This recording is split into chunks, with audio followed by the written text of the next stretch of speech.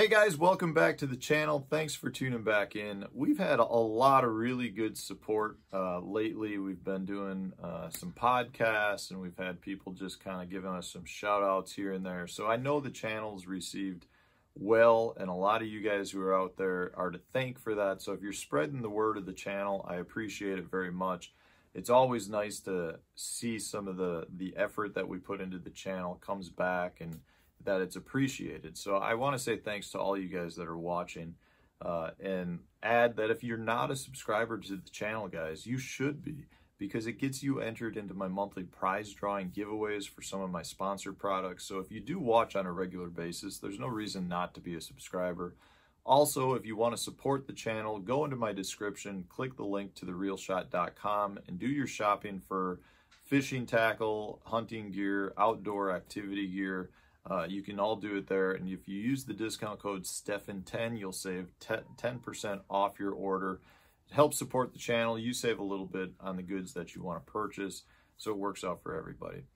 The topic for today has to do with straight-tailed worms. I've gotten a lot of questions from viewers out there who want to know specifically when to use a straight-tailed worm and which straight-tailed worms to choose from, because there are so many different variations of a straight-tailed worm on the market. You wouldn't think that a straight-tailed worm could have different variations, but there really are a lot of different variations. And when you consider the fact that stick baits, you know, like your generals or your Senkos, are technically a straight-tailed worm as well, it really opens up the amount of different baits that fall into that category. So first and foremost, guys, to me, there are times I want to use a straight-tailed worm over other variations of worms on the market. So when I say other variations, I'm talking your ribbon tails, your cut tails, just that type of worm versus a straight-tailed worm like this Magnum hitworm by Berkley. That's just a straight-tailed worm. You know, we're talking about baits that don't put out much motion. They really are a finesse approach versus something that puts out vibration that allows the fish to find them. And because of that, for me, they're going to be the go-to worm for me when I'm fishing very clear water. If I've got, you know, water where I'm talking about 5 foot of visibility or more, I'm only throwing a straight-tailed worm. And that's because the fish are going to be able to see that worm just as good as they're going to be able to feel it. And I don't want something putting out too much vibration, because I think that, you know, something with the vibration of a straight-tailed worm is more natural. And therefore, I like to go with straight tail versus, you know, something like a ribbon tail or a cut tail worm. Not to say that those won't work, but I feel like the straight tail will get more bites. For me, I'm talking about using a straight-tailed worm usually in one of two applications. It's going to be either as a shaky head type worm, so it'll be rigged on a jig head. You know, there's tons and tons of shaky head jig heads that we can talk about, and we'll save that for another episode. But it's going to be on a jig head, so I'm going to fish it either directly on the bottom, or I'm going to fish it in a suspended form where I'm trying to catch fish, say out of a dock, or just suspended, you know, over 30 feet of water. And then the other form would be to fish it as a drop shot worm. Straight-tailed worms work great on a drop shot rig, but again, that's going to be more of a finesse approach for me. So, you know, I'm looking at throwing straight-tailed worms year-round. For me, the water temperature is not nearly as important with a straight-tailed worm as I feel like it is with some of the other worms. But I'll be looking at fishing it more in the clear water areas. I like to fish them more in the hard bottom areas, so clean bottom type stuff where I can work a jig head cleanly across the bottom. Or I'm talking about using it, you know, again, on a drop shot where I've got the worm on the bottom, but it's a couple feet, you know, a foot to 3 feet off the bottom on the drop shot rig. So those are the rigging styles that I like to use with the straight-tailed worm. But there are lots and lots of different areas to use them, different ways to go about and fish them, and it really comes down to just clear water for me. If it's really clear water, I'll throw it everywhere. You know, whether that's docks, around laydowns, around grass, on bare banks, 45-degree banks, I'll throw it everywhere. But I want the water clarity for it to make me feel comfortable using just a straight-tailed worm. When you're talking about different types of straight tail worms, again, we've got so many to choose from, but I do have some favorites, and that's what I want to show you today. First and foremost, if we're talking about just a straight tail worm that's really good in all different variations, kind of everywhere you go, you know, you've got you've got to have your stick worms, and that's where the Maxscent, the General, comes in. Most people would say, okay, you rig it Texas style, or you rig it as a wacky rig, and there you go.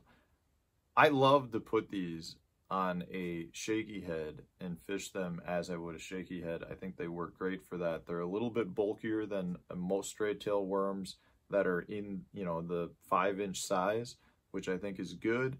And at the same time, you do get a lot of motion out of them. I mean, there's a lot of movement there, and they do glide well on a lighter jig head as well. So that's a good bait to have in your tackle box, because you can rig it in so many different styles. You can, you know, wacky rig it, you can Texas rig it, and you can throw it as a shaky head. So you've just accomplished multiple different techniques with one worm, which to me is always a good thing. I like to limit the amount of tackle that I carry in the boat. So if I've got baits that I can use across the board, like your favorite stick bait, that to me is a very, very valuable bait to have in the boat. Next up, guys, it's hard not to go anywhere with a robo worm.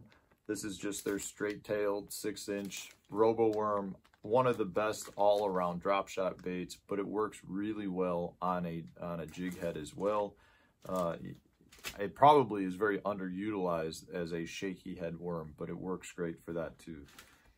I love the Jackal Flick Shake, is another really good worm. One thing I like about this on a jig head is that they're not molded perfectly straight. So it's a straight tail worm, but you can see they come with a little bit of curvature to them, and because of that, they have a little bit different motion than most straight tail worms.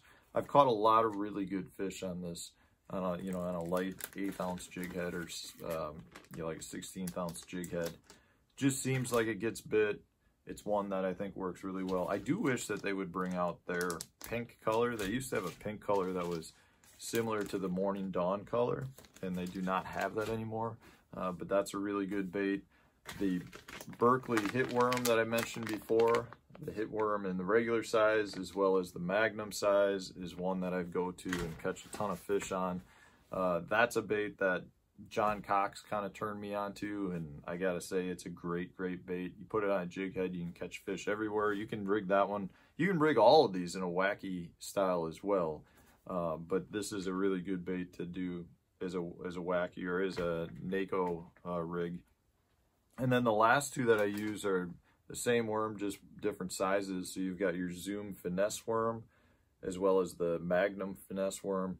Again, you can see these are just straight tail worms that have a little bit of a a balloon shape at the tail that adds a little bit of kick to it and gives it a little bit of extra motion in the water.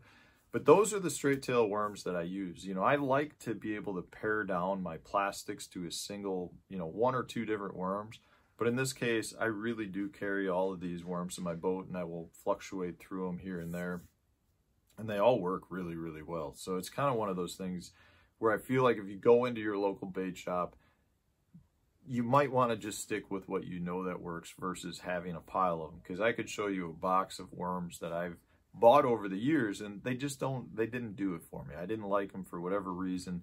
You'd think a straight tail worm's a straight tail worm, but there's a lot to do with texture and shapes, little shapes that add some kick to it. I do like having that little balloon at the tail. Just seems like it adds some extra kick, and if you've got a shaky head, that's really adding some motion into the tail. So I hope this was helpful, guys. The straight tail worm should be in your tackle box, and you need to have some for your drop shots. You need to have some for your shaky heads, and they catch fish. They probably are some of the best baits to use to catch fish during your tough times of fishing. Your post-front conditions, you got to have a shaky head and a drop shot. Those are 2 of your best baits. So I hope this was helpful, guys. I hope this kind of helped show you when to throw this versus maybe some of the other worms that were out there. If it was, hit that like button, subscribe to the channel, and stay tuned for tomorrow's video.